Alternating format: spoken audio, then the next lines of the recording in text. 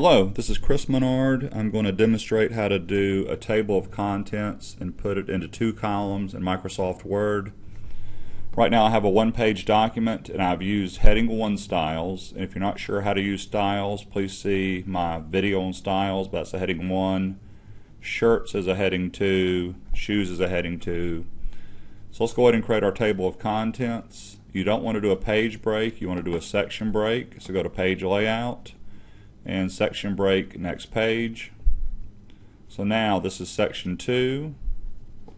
I'm going to go up top, click on Page 1, which is also Section 1, and put in the table of contents. It doesn't matter whether you use the first or second.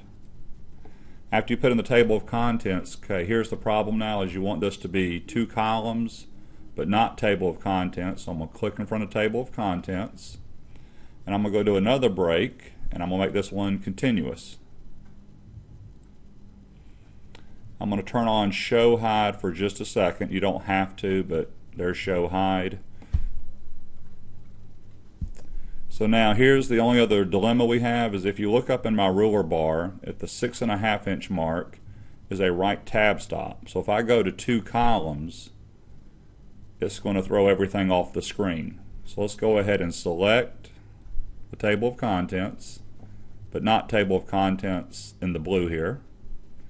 Go ahead and move this right tab stop. And I know I'm going to go 2 columns, but I want a little space between the columns, so I'm going to just put it right around 2.5. Go to Page Layout, click on Columns, and make it 2 columns. And I'm going to turn off Show Hide just to show you how this looks. And there is a table of contents in 2 columns in Microsoft Word. If you want to see other videos, please visit us at trialityonline.com.